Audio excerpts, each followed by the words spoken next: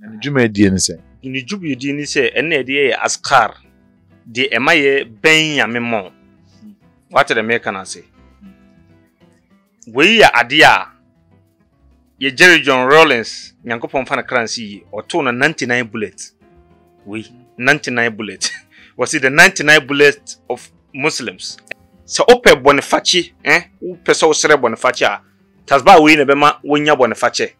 Aba me dia ne se fanse u jide we mu no se ekoba se comfort akumba so ekoye ohoni bi si ne fie na ono so di nsa koguso na ono so ejina so se waye ne boni nti bosom na sa ade no emeye oboni a difference wo obia ne na akwan Moshie fuo ka ho na oma mixe yewura je Kuffour His Excellency unu so ye Moshie ni dabio Ghana sunsuma ikuta Ghana no eyoba time pa eyoba Akan TV, the internet, the bro. Subscribe for more.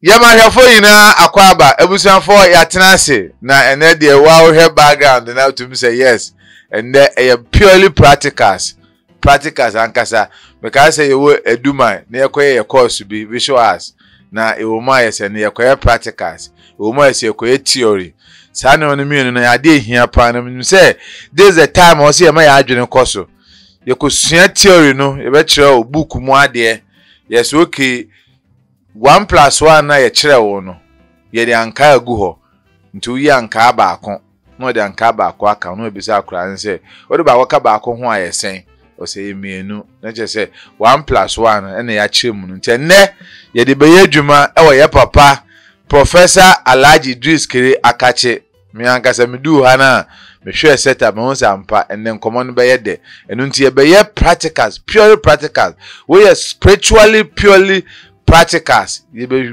resunsumu ewo sene beye abrabo no ebesi akọ sene wo pe no de bia me kase abrabo no de upo umpo be fo beye o upo umpo bidu be ko eduro so upo umpo na wo kra obi enkunkura benyine wu but jena wo beye edie jaho jena uwu a wo ba be wu ne de be kae wo eno ena de dwumedie aba se sunsuma fam ya ne bitunfo eni nkomo na mama ye ni da ho nsem mama ya brabo mu nsem na mama ya sunsumusem na odi bi abobra na me se ni pabibre na eni age ho comment die days ti sia no comment na esesa first na negative ni ba more ba na positive no so start a eba na je se dwumedie no impact no eye great na anu me ma percentage na mra ese mama wo so de aba Papa Alhaji Keere Professor 1 spiritual and psychic expert and then very nkomo e wo sunsuma fam nti o dwane yen a wo di anso be share video no na meka se ko be to pizza acha o girl no ka send the link we fama o girl no here because wo di pizza ni wie wo di fried rice ni wie na be photo fie twan wa obekom mo fried rice na o di na yakwa nti wo mo sunsum ni hia o di a won kwan say we do pizza and to share video we o fra odofo bia o se me dofo ma tade bi be chew no the link na ma no o hwe bi wi a e che pizza papa tna se ma na kwa ba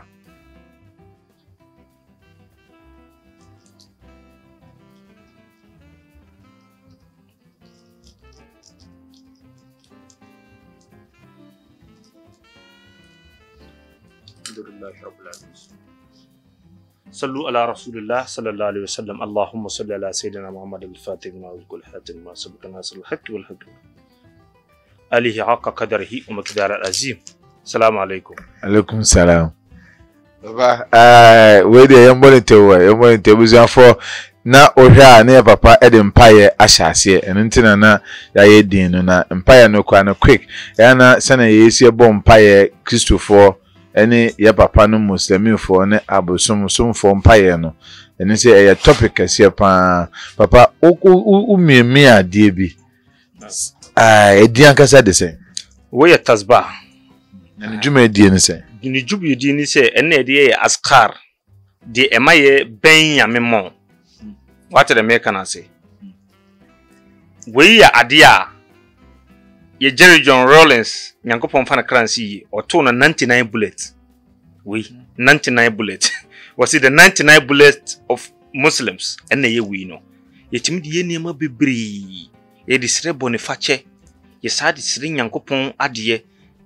eno niema bebrebe ye betimi edi we aye full topic enti ehho asem kakra me dey wan say mu jije wom tumi wom an na tumi nimu a nka Jerry John Rollins one on ne nsu ye open do say no very good was 99% of Muslims enini tasba we se ope bonifachi wo pese wo sere bonifachi a tasba we ne bema wonya bonifachi se wo pese o ka ben yankopon na utimi ben nyame a we ya na betima ma wa ben yankopon so obi di bone na ade ne ya wo ya tawakkal to Allah we we ya na odi ye ema yankopon e pe nipa no inna batasha rabbika la shadid sa ade we amaka no no nim inna batasha rabbika la shadid alimuzillu je onim Papa me dia se fanse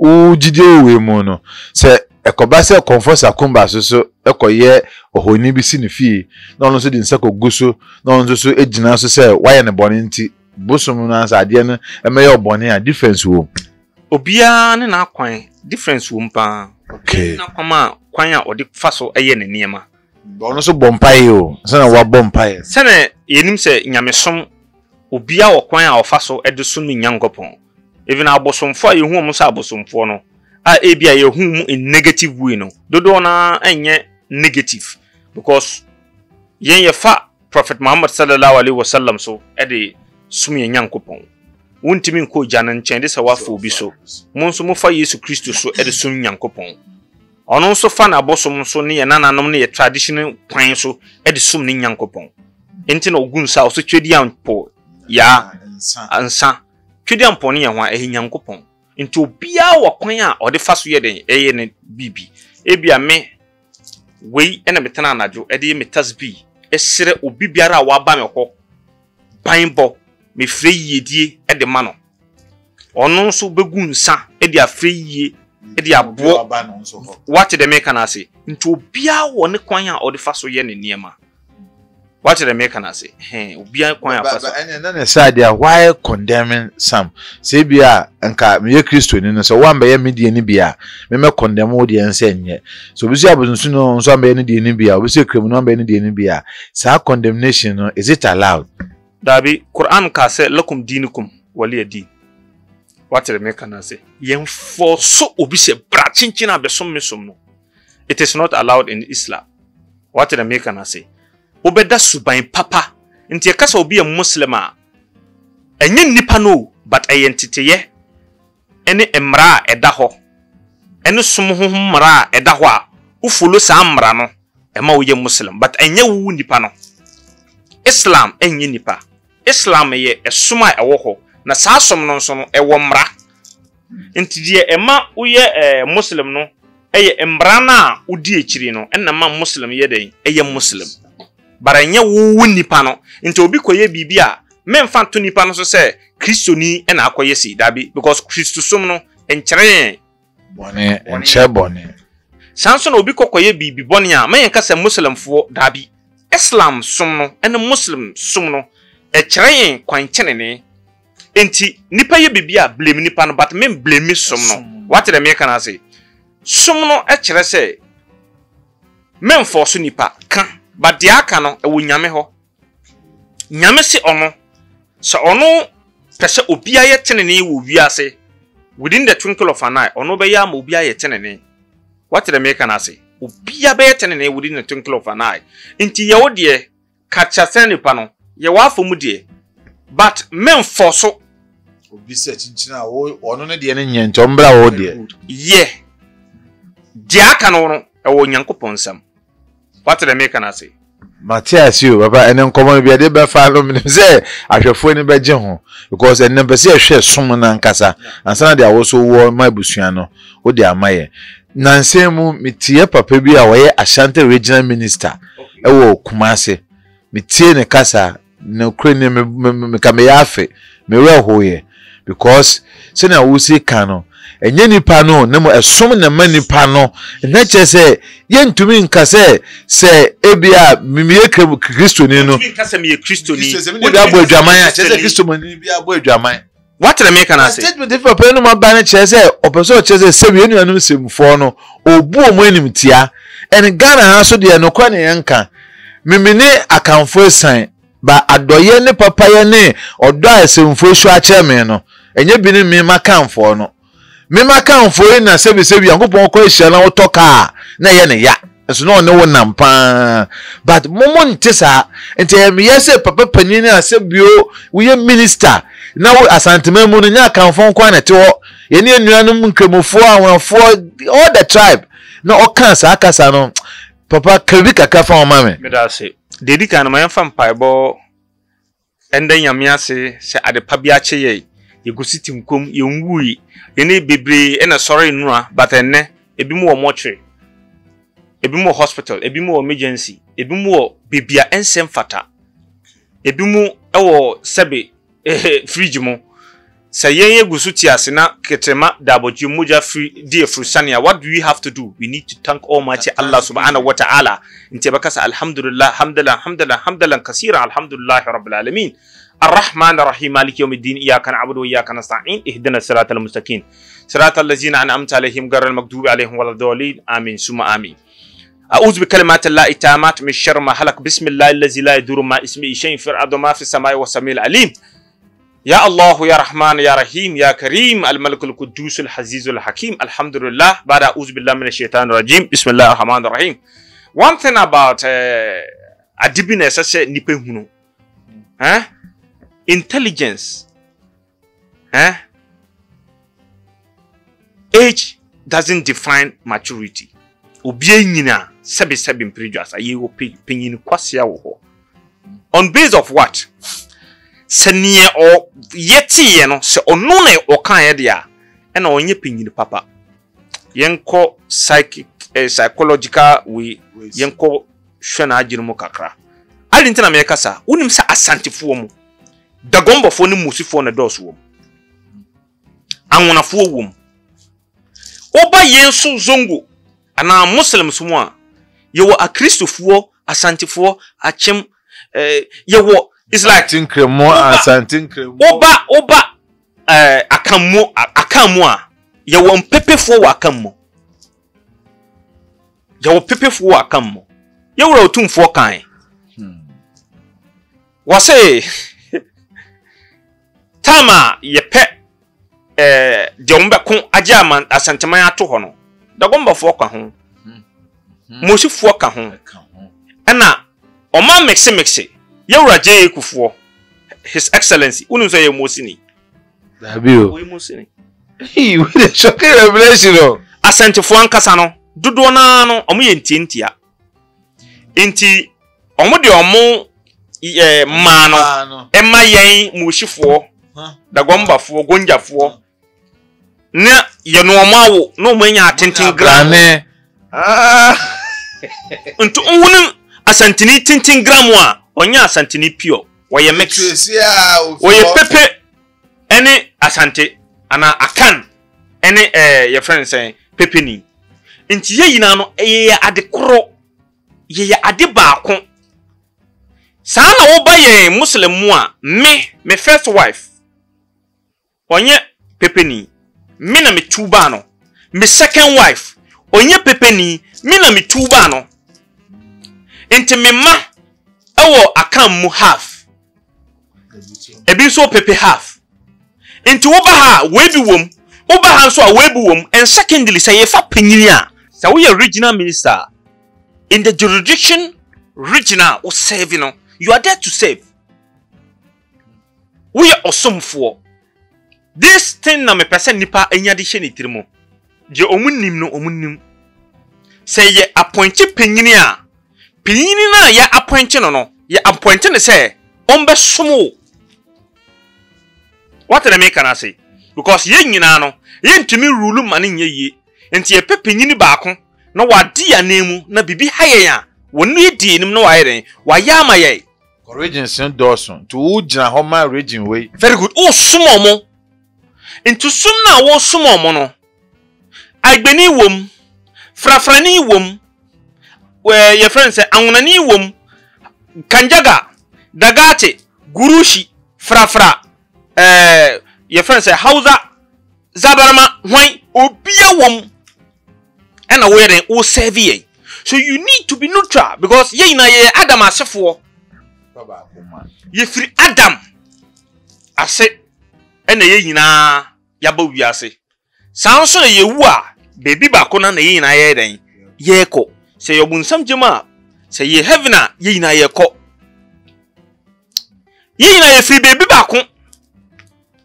Cause wiase no ye nyina ye free Adam and ye free nyame ho nyame na bo yen. Nipa ba ko na bo yen nyina nwene yen. What did I make an say? Enti wa wa ba no membe ye inyiyimu obi a uye yiyimu no nyame abufu hyew eba wo so na ne ye me ya ne se ebaba so aba beka uma ene wonkyirima because bibia odowo ona mpuntuo ba bibia odowo ona nkan koba bibia odowo ohona asumdwe ba bibia odowo ohonum na harmony edaw bia ni anointment classify eba mwa bibia odowo mwa ena yetimi koyenim what the make can I say so oye pengini a you need to preach peace the mbia ne say ade wei enka obi foforo bi na kaya enka be charge ni treason me enka be charge ni treason because asam na okan no etimi di ntokaba nche treason but ene your time ebeto akamfo ne but eno no entimi fa time ma material ntimi because ye no ye ni ye ho atena ye do ye ho on Ghana insha Allah rabbi just adia eba ye ahokire but adia e friend ntokwa ebi so wo Ghana da wallahi market on the wall ahokire na ya eba but adia e friend ntokwa ebi so wo Ghana da obi biara open ntokwa obi biara ope ase empapemu obi biara onpe kanko obi biara onpe biakoye because biakoye eni de din kanko ba biakoye eni de sebe asumdwe ba kurom na asumdwe so wo kurom a inhira ba because yankopon kan wo so bibia asumdwe wo no onu ni hira adiribia ewo ho but bibia asumdwe no onu yankopon hira eba na ba be hangosoro mu ni yedie ni say yo ba yedie ni nyeden emma yedie na ba be ka aka wiem asinsen ho onto sa asumdwe biakoye odo wo ho ansana yaeden yedie no yaeden nyame agemu amana yaeden aba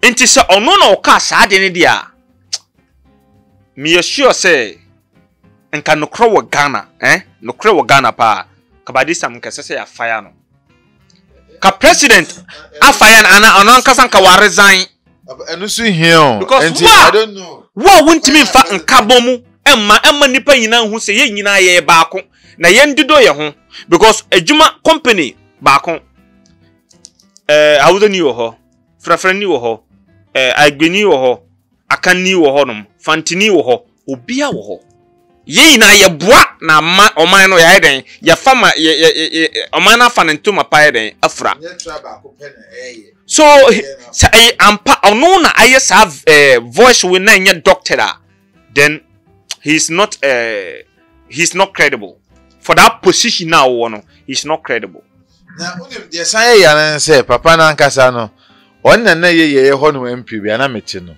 obedi MP no for some time fa so bia amba so anyere amaye sa Lake Road na abesi na yenye no ono na osenka oyo ena edutwum baaye ena still anwene se enti nka me hu ne se nka odi bekeka sansensem no komumfa mpre asanteman anasa akaman mpuntuo because as a regional minister na se echi oman mu na yedutwa nkofoti na wote ho na wo bambo semu hia na wo bekeka nsem we a papa Ghana ye leaders aye produce no ombe boy ye daache enna meka show no obi no obeba betena oman so se oman sei His Excellency President Nana Adudankwa Kuffour betena Ghana se Ghana mbo because ono nso eye ne man okwa obesa aba because kuntu hwane a ne chia na ekọ but the thing is na appointees no mudodo na ena edi ninya na appointees na wa appoint omo say omo nye ni te say representatives, regional ministers of all of these people are appointed omo amamu dibre no omo no mu di ni hwammo and tutuwa na odi dibie no ma omo no they are not credible. And papa, they are not credible. Fire omo across autocratic driving now the car ekomana then e beba and na Ghana e wom no. The president must be firing people because autocracy no a kind leadership quality no. One thing nipa say hu say se me no wo ya adamfo a se mu so wo ya de bone na mentimi fra won kan si woni ma na me pɛ wasam emi de me pese me ka a kire his excellency Nana-Addo Dankwa Akufo-Addo no say menim say me program yi definitely he knows because minim no onim me on sakra ni mamu nsam nyina yanka on sakra ni mamu because nkrofo gu no ho fin nkrofo gu no ho fin se bibi sei what that one minister GP se enne me jafie mawo na bibi bone koso ofie ho ahwa na mebusa no jama me no enti dina ye bo his excellency Nana-Addo Dankwa Akufo-Addo no ye bu ni din bone no ni me pi no enye ono na aye but the ono de ti ho se ne representatives no eno mu di bone di aye ahwe no so sure so ejura nsensam yi say I alleged meti bibi ti MC yi na ase or threat o koka no kra no or threat tetew and so on and so mimi ni ho but that is what I've heard alleged it's a bibi cop bone sa na why di na ebebo because who na appointing no I don't think accident ni see no osesa na yere ne madwane ye se wo adwene pa wo be yes ade no on hwe na appointees na wa appoint mu no on home yi enye sa let me tell you the truth me no kre no hwe menim yi me nsuro ni padawo wallahi me nkwa enni ni pansem me heaven enni ni pansem hell enni ni pansem enyaminsem ente ohun no kre ye beka no krokopim da ye bewu because we are so no ya metna along glass me wako na mi wuko a hwan na bebu maten de otosoro ho no na bebu maten ni otosoro ho no na betimi aka se heaven nie hell nie on na be decide enyi nipa ho me hum ye ni ho dabi me oxygen no ene me nu na yetna ha ya ye hum ni free na enni nipa bi ho no nipa bi wako anka wa twem kra enti ni kra meka ne se Nana-Addo Dankwa Akufo-Addo tinimu papa and good vision or the shey ni tirimu ti be ye Ghana yie ma enne yenya free SHS ni niam pii na enne esa dane bibi fufuro no so na ban free so a ye be recommending say the most wicked president ever na enye te se ono na aya ade no but nana munsifu bi no and atwe sa din bone na ayede aka no because you say konkontenim guase e man kuruma yede enya fede ya sema bitima ka wo no papa for we wie mame because ye kan Ghana asem senator bia no as a spiritual and psychic expert no so man ban e wo Hawaii be begum wa amoso enti se obetumi enti se mo bia na mo de aboye preko we went there to make sure peace would prevail we went to ya kwakoye te say apenyimfo e wo som no mo we are patrish ye am paying for ye kabia nipati ye kabia both side Muslim Christians ti eba ye antena menda ye nam ebi de omo me status hu ye siren dimenim na ye nam convoy mini chika man of spirit mu ne ne keka ho namu up and down ye make peace because o man no sombo maye we don't have nothing as o man Ghana is a blessed land. And yeno wa yena nanom ahwe Ghana so ama ya asumdue kopem ye mre so no yenso ebe make sure say Ghana be ya asumdue kopem se na nkwada no so aba be den aba betoa so baba ntinya ka me wie ni say kwan ya dey first yi leadership no because senipa no oni aban mu kra na still e Ghana ni adent na yen hwe ni say emfa won say wo MPP say bia Alhaji Keere uni aban mu ena wo na ebie yede sunsumsem wo aban mu hye won sa betun aboa ma ma na ye ya yemfa party asem ni mfrim na ma mefa Alhaji na nkonkwohwe obi a is bambosem no betun ya na ya fa na se chinche nipa ne nim ya kura na nam so wo party no nti na ye produce bad leaders enkran so besua leadership no from ho na o man so ho na ense o man na na ese o man no send na make say whatever you do think Ghana first. Ghana is paramount. One thing about Ghana politicians they say they nyambetwa ebinum ka because onye obi na wadwin bone e wo my Ghana ho. And one thing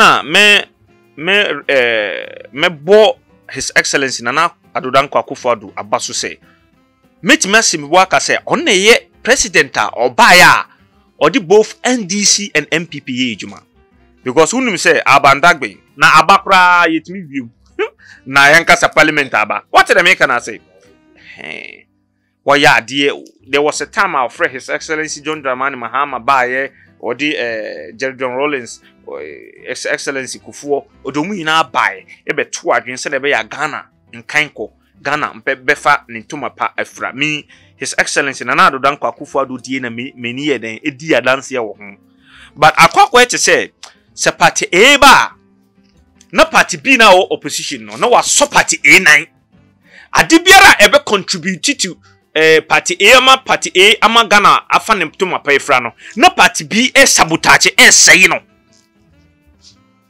because party A wo power party B wo opposition party A try say obeye bibi as the living legacy party P A ya ho ya on pese obeye bibi ama wajidin but party B selfishness and stupidness thinking of Ghana letting Ghana be the paramount no dabi their self-interest and the power they need now a short party A9 o manonko alleged sana memeti you say even your friends say electricity issues are ye facing obi kwara timi kokotwa sika e ma ye timi the problem ba se na ba ya aban na owo so no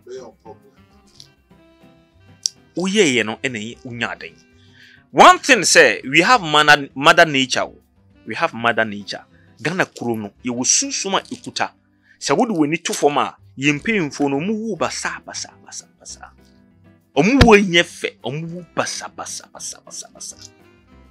why mother nature no etwa omoka because o my bia wo sunsuma ekutan even gata let me tell you some secret gata unim gata ketwa mpo no membu na bfumfia small gata a eda wo fie nim no membu na bfumfia gata kora wo no sunsuma ekuta no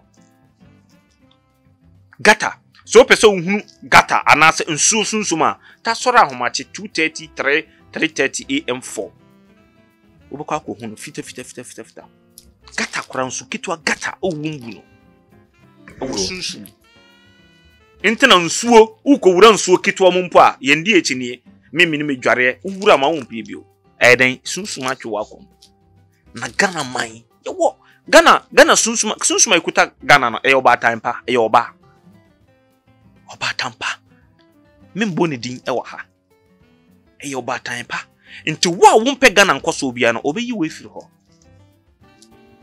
samom na tie wa wompe Ghana nkoso no obeyi we firi ho obana wudie kwekuni pe omnam ho yenyi maame ne hu omo ana maame ne yi omo mfiri ho Mr. Bento wallahi ye hunu sa news we esi but echira sem ne yente echira sem no and nature take and they take revenge in silence otumi so obi akwa ye bone say etimi kasa panyini bi osori ye okwa akodware watwe ahwe wansori bium wasi niti upon all the specialists omu wutimtim ma film papa bi Alhaji Bature papa say ties a pan a tiko boom no a very influential NDC man bi na me penasable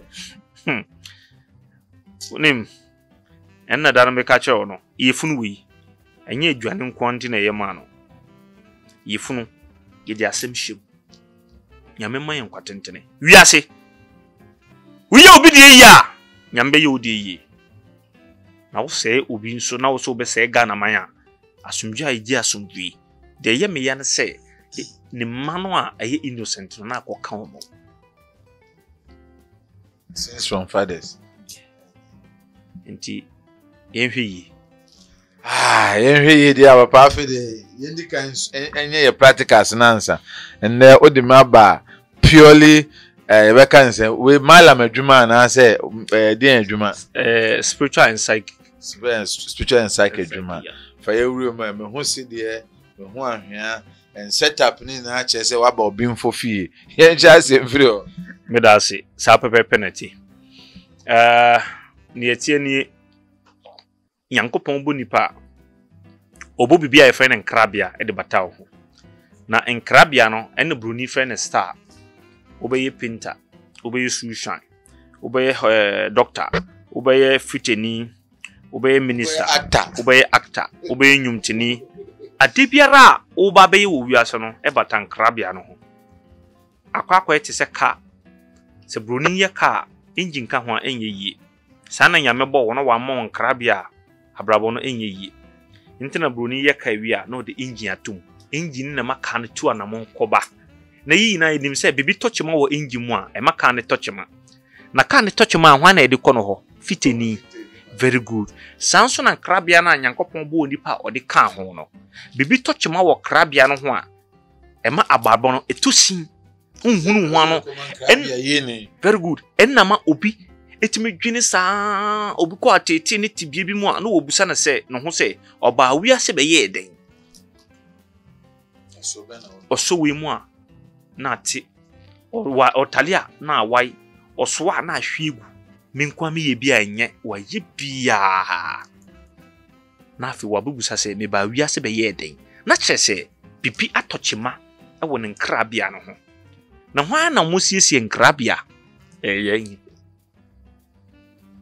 sene fiteni ye ka ye so nkrabia no ye hu adwuma no fiteni wo de tools a wo de siesie ne ka engine ne ka yen so ye tools ni sa woko hospital doctor a diagnose you.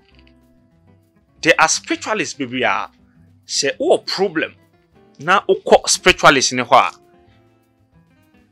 me mama tip say ofro obi with your problem pray ko pe was for 40 million for 20 million Johnny free nipa no oyazan the person is a liar oyazan on kind of correct because every professional doctor say uyemia woya na woko doctor no ho a ontimi fa eduro preko pe mfa ma why it's so hwe yemfun yare no a uyemu ye woya wo de aba no niema pi etimi ma uyem eye woya first typhoid timi ma uyem ye woya ukodi aduane bi a enji uyem a etimi ma uyem ye woya and ulcer timi ma uyem ye woya and this ulcer no you different types into what it's so you diagnose a labs your laboratory no eneni no hunu yefuni yare no eye dey na wudi wo yefuni yare na aba eye ulcer eye typhoid eye debe ade ohunu diagnose hunu a no wa hwe eso yare na e hawo no no wo de ehu eduro pepepe de aye de no de amaw. This is it. So obi edi ni problem ba wenima di eya bedi yawo ne se wo problem na wo cause spiritualist bi mu ho se onko boa wo no esesa ode no ho ehye wo hwu mu se menua ho na akere no na wonyanko da ne woda na ofiele mawo se menua ni ho kere no mina to mi amene den eye menua bi anka me ne den nke me dofo bi anka me ye ne den dwini no fa ho hye ne hwu mu ne hunu mobo me hwe sika na wode ma wo no yiwuyem awo nyamentem buo nipa no ye free bibi integrity me am a person with integrity and enye me na be ma me ho de wenim meye no wechi kura sa na meye that is me wonim me kura wonim sa de no wo me ho am a person with integrity me hwe sika na wode ma wo no hwe problem na eda no so no yiwuyem bua no because we are say we obidie yi a Nyankopon so eye wudie yi me hwe sika no yiwuyem bua nipa no e bia 10 cedi na ode aba wo ho wo de aye adwuma ama no wo yi wo yem na die no kre aye ade no ama yame ayi na efiri o hawa owom wo tensity no wallahi sika o de be ma no 10 million o de be ba because ye die ne say yenye fitafo yenye electricians yenye masons.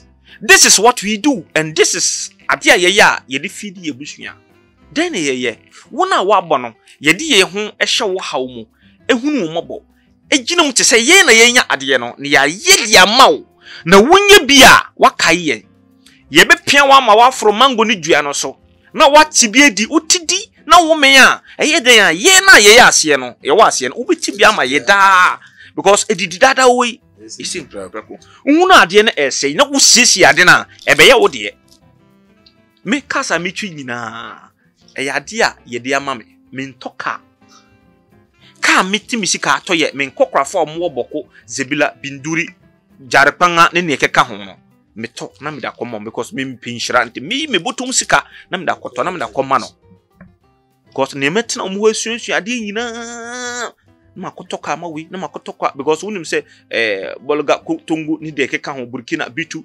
tamkurugu putenga elonga ne keka ho no bicycle so me toka kitwa na me da koma no kurula ne keka ho no ma to one movement what the make can say na ma bo but me ye to the mame ene won say alhamdulillah ma bom bire wie no mo na ma bu obi na ono so anye gina ye pa na wote ya boa me wi aso na tet fatat we yama we ya kina so na we aye den aya ma we nti hunu nipa na bobo pia ne to edua no so man hwe sika no yi wakomam yema no penidida men pendi preko pedidida ye ne die ye na nyame ye ni ya obeba be ye wo ye mema first born second born oni Ghana ya adopt no ya jene free minsem me last born na me dono pa na oba ha de ni tinu wi bebre ma no gidi no ni ediwa nyina ya nka ye jene ba me dono nti me mpese obako bibia debent ejuma pa wona wo frɛ nipa no enye wo homobo na ohunu no mum wo hwe sika no na wagye sika no onu we wo hwe problem no then e di hwe problem no then e microscope debe na ye lab machines eyewi ehunu yefunu yare no no wo hwe yare no ehunu duro pepepe e di ama nipa no ene nkrofo bebre etu anama nko bebia omo be kono na ade na akwa ye worse why you use lab because lab no enye obi anenim mo hwe wo Mr. Bento enye obi anenim mo hwe wait your friend turabi ayanya turabi no inti obi ntimi nsore keke enyi juma wo ho abra won hwe wo onhunu onnimu krabia keke wasu me be juma o friend na fa 10 million for 20 million for 30 million be very careful wa na wo kan star no yen hwe ho no cause o me hu say obia ne nkrabe obia ne dia obawiase abaye suppose say bia me bae na nka manage ho say nka maye bia na ye dwuma nde mekuta maika me presenti mayira me dia na anasema mba mo hwe mu ntina me ye dia me pe no na ebeboa me medasi ya menshiraw star na ye ka ho asem no nkrabia no yomu 4 elements: fire element, water element, air element, and sand element. Atitiru for de mudibre kwenim, de mudibre awosoro ahimfo. President atitiru amon krabia ne yeja. Very good. Intina omono se omufie beye eye omo because one thing about fire ne say omo ye nkrofo they are very strong people. They are very strong. Omo ye deepa. Omo ye wonu ma beye eye omo but enya omo. Yesese numu wentimi wa otete wontoma. Ntina eye obi a opese oku na obonso na wa yare na ebia ne sika bia hye na ye we ekeka no. But star na eye eja no automatically yankopon abo special ahoban bobi e dia momo. Ntomo ye din. Sankrofo na se nipa udai try se ono mo be ya onko eduro so nye bibia o but obe disgrace. Naturally yankopon e dia momo. Enti wonu very good. Unim ne eya ye yan din ya wo mo. Ne fie be ye etimi to honhom ba oba ne krambia ye nsuo sensuo ni jahia den na ye nso bedumuja. Very good. Inti nso timi ye cover ija. Inti fie be ye pese ye wa. Wotate bibi se ye say obi a wonam hono ya ton no ana ya trofo se leweri. This is the definition of it. Obi an krabia eye ija ahemfo, achitirufuo, empeyimfuo, de omu dibre ko enim, ne omu nsem bibi no. Most of the time no man e hwe omase. Enti ton na ya ton omo no. Ye de wo bema oba contract. Hum baby contractor ne krabia eye nsuo. Ni ye push no di na ma wo. At the moment woni ne beda no eya pam obema e na oba nhie mu ya pam. Enti na obema se wo pese wonyini che. O masem memfa nti weni so. Onya ba ko bi atena ho. Mienu ye Muslim mienu miensa fo tena ho. But also jumping from here today. Human to human. Amanipa bibiri I follow down. In Kuffour bibiri I follow, and most of them omo because before more time. Yinimomo adefo, yinimomo sikafo, but at the end of the day ye be hu omo asansafo, ahiafo, akwarinsafo, drug addicts, abodamfo. But their beginning no, you hu omo great. Enti before no be contract oba ne kra eye nsu no wa ba bedada omo su hu omo omo ho fe no at the moment I also di akone bone bedi nachi wodi efa woni to fam empeyimfo atitirufo ahemfo why na enam so a omo ba fam why na enam so a omunimo agu ase enye ma. Even in the Bible, because I heard say Samson and who dem. Very good. Into wa wo kra aye den na before ntimi obi ntimi no hwe hu yie no masem. So wo pese wonyi chen so a obi yire men kɔ no ho. Because atitirufo isikafo wi mu bu be se wo fie be ye yawa wo se ma pew. Emma betima pew ama obi mu yire. Numba so de bonyu. Very good. Obi yire kra na opel. Sade no me hu ni se me hu na ye fe anasika bi na me wo. Na me bo me ye. You very careful. A trap. Me ka se mapewa a trap. Sa momo. E mapewa a trap.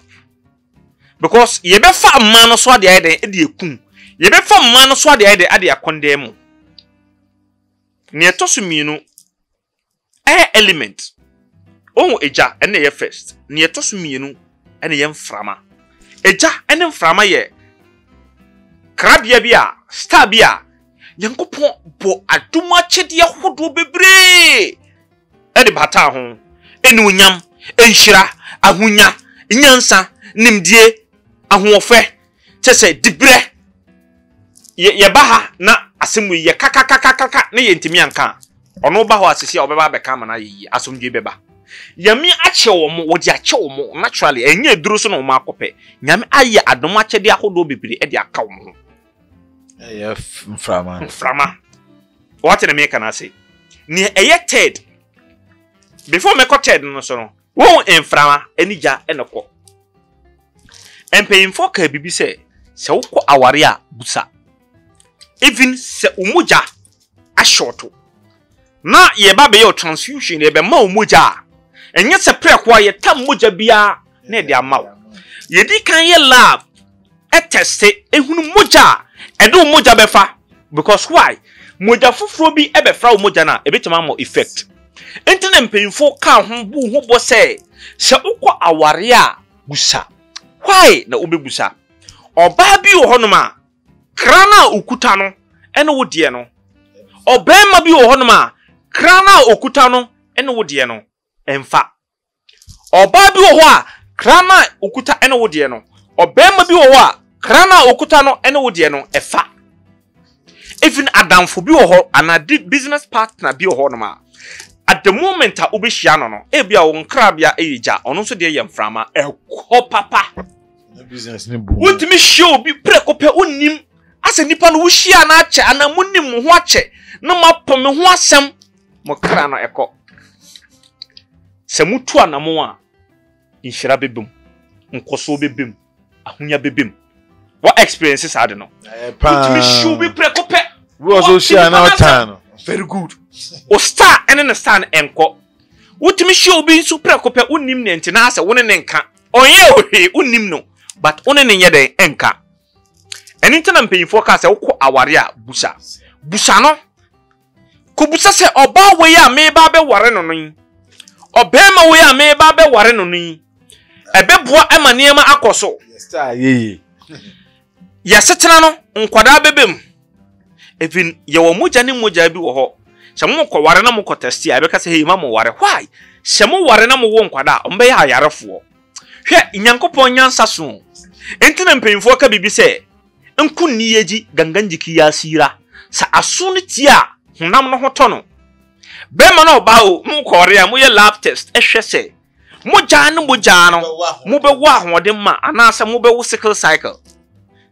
Na sunsun munsu and whatever ebe manifest aba spiritual physical no eba hunhum mu ansa na aba pie wo physical mo into ukwa ware bema no ukwa ware oba no busemu yie because enne bema bia oba bia akwa ware nti akwa ye ne downfall oba bia bema bia akwa ware nti akwa ye ne downfall adamfu bia obi akwa fanti akwa ye ne downfall business partner employee bia obi akwa faninti enam so ama aye ne downfall. Why? We don't ask. It's painful say obusa fo nyira. Why? Hwe painful yansa so wo hwe ne omutimi ye nyapade kase ne omutimi bo abrabo ekọ nenim ne omutimi nyini cheye pa eye ye mpanyimfo. Why? Ye wo akola to ho nye ye bedi kan akobusa akwada na se nkrabia odibe wiase na ya bohu ban o sori a ye betima ka che se mufie mendi anwa mimi se ye ni snail anwa ye ndi bat me di bat sisi a mani befra ampan me di bi sisi ya mani befra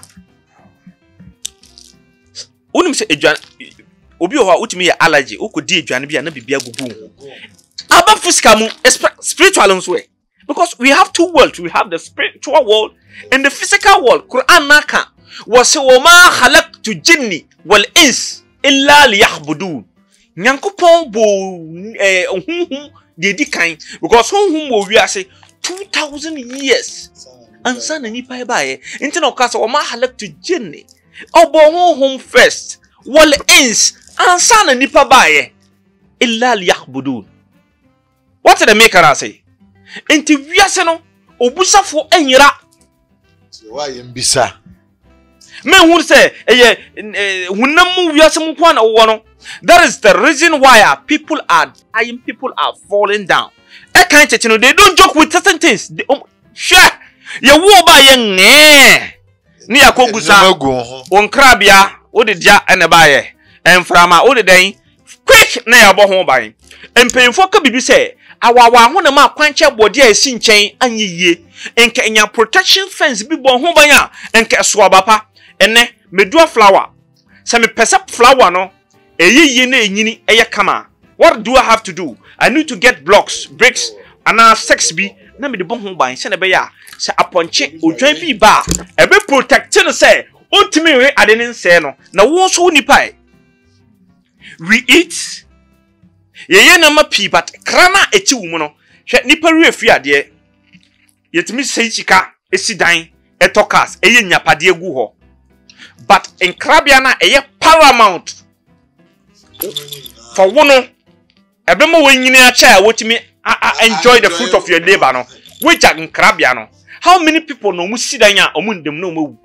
How many people no mutimi bobra satam na bra no oma bowi ankese so mbe enjoy no and they die? How many people na te say omuma menom na omo papa no ahwe omo we do university obeye adwuma pe no wewu? How many people no bi ahwe ne ba akoda no wo sua de edruchi wa school bibia ye kama at the long last I say o pe adwuma pa bi ye no na edu cocaine na de nsanom na de mnamfo boni na de ase no obi wo hokra na de kro no. How many people? Why? You have lived access ama beye eni boni etimenya access to one krabia star no ase no beye etise hunters. That is why they fly at night or say then Enye honam ne honam na enya. Na mom eyesum we tumfo ne nkabrechirfo. Go to Ephesians chapter 6 verse 12. Into obi a oti wiase e na hwe ni wiase and they don't like among believe and African believe you know. Read Ephesians chapter 6 verse 12. For we wrestle not against flesh and blood, but against principalities, against powers. What is powers? Mibusao, you watching me. What is powers? I'm asking you. What is powers? Powers is the Jesus Christ. We are of course. Se sunsum anywhere. Yasia. Ke yusu beka se wu or sa kwaba. Or kono waba. Or bebanso. What's it then? For we wrestle not against flesh and blood, but against principalities, against powers, against the rulers of darkness in this world. What is the rulers of darkness? Domudi jumo wo sumu. Since you be rule darkness. Ozuko hono. Hey, I didn't know. For we wrestle, me repeat biom.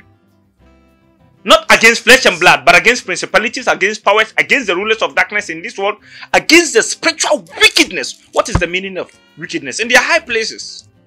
What is the meaning of wickedness? Spiritual wickedness. Susumu boni. Aye wo wiase. Obi abobra. Alhaji any person e ade o. Ye no we mu na ate. Ye no mote. Enye say ye ade. That is why we are dying. Tete no. Omumfa niam bi ndi agro. But endomy generation, we are playing with things. We are playing with things. Intina manzo Allah sallallahu alaihi wasallam was when the end is near. Atofu wo bedoso. Because ye fa niam tra. We are saying I want go to the space. Shall we say? I want from mumu. This meba we ye ketwo. Shall we say munipa? She emukas. Look at the things in this world. And top form. One ekutem. I'm afraid any for. It is the unseen that you can't see. And top form. Go to the beach. Se unkompwa. Mpono a pilot said they are parking blocks. I didn't remember we are saying. You are whom be a walk to me because I'm afraid when you for. They are at the bank of the beaches. Are protected in Sunuba. No matter who Sona man the Mirka Akonichi. Look at how and Poba a sudden Mirka Konichi. One a pushy. So way away. Why is the water not moving? They been ending in so way more ama and soon a move. Why? And so back. I didn't a move. It is moving up and down. Why? There is something that you cannot see that they call you the blind. I am an idiot konaba. What me should I? No one obisa or take what I am. Oh, puno what I know. I debate no why I can. A bra physical onion bonibia. But who know muna no yes time. Why? Let's not joke with spiritual. Hey, me for some into one. Yankupon shira obi shira wono. Wallahi. Amen. One council na ye de yes right. Ye ka etichiru for ministers, doctors, politicians are mo kan kra nya ya no de ibi. Wallahi ye be friend wo bushim. I'm telling you. Amen. You are serving humanity. Oh boy nipa, oh man nipa. Let me tell you something. Ye were TV stations and media for bebrebia. Wallahi billahi al-karim. They come to me. I don't me fee. Because me I don't like coming. No. And the reason why I'm poor, me know your program say. Shawa de pa, you don't conceal it. On kataso. Udi PM nipa nya som faso. Ebia efutu kekempo. Ebe bo nipa. And when enam so ma efutu na ba. Kenze na nse minya dodo die. Your voice recording bebre wo ho. And I will take back. Oh, now my dream was say, "Hey, I bet me a boobiana because they are dancing here, power." And the idea to us here, she born and said, "Bonnie bad, meka." I don't know about body. I say, "Man, people soon say, I say you don't do anything, but you are do because maybe says I owe you." I do it for people to see. I do it for God. God say, into us papa be a mesima yan famba. Obesity testimony can influence someone. Me no yebe chere. But the testimony na papa ne kan no powerful. Mr. Bentel, bebre. Send them a bebre, send them a bebre. A bit so fair. Now, the woman say, Madam Susan Cow said to be a bobby. Yan, you know. Oh, say, you cut a drew and I say, spiritual, a sorry, a secret. And to be mamma home, my man, you man, in the voice, right? Do say my money about 10 voice. What did I make? And I say, we are doing it for God. We are serving Maragana and serving humanity. And to Bibinia, I don't bring it out. And to the name of P, you say, my own fan channel, I said, no, don't do it. Because yen fan money paying. We come here to preach. We come here to me can say in conform war me life so or they want to come even Ghana for cry me Ghana for time in punye juma mom. Enter me car from the beginning you know say I'm a person with integrity. Me jo be juma. Me jina so ye. Me wie nipa ne de na me nkofoforo so. Me wie ne me ye na me nkofoforo so. Nti Ghana for bebre me nya omo time nye juma mom. Because we should let the power no inflow. Say I didn't blow be. Because there are a lot of people are made there. I know what I hear. Nipa be na nim say dwumedia ye di no obi ko say we come member hokoya hyehyɛ ho say ye be ya sala ye hye go fotimo but sometimes also many people say it's not that because papa who hear dwumo wo the fan say nyame no kwani Uba kan TV kwa na unya hwe kwa na obi eti wa asem de abo brada and so for jina so dem dwuma ti ya bi na so for hoye ye cross na so for yes we ndi ada chin na me kire say yemfa ngunso mu ndware no unum nkrofo abo mo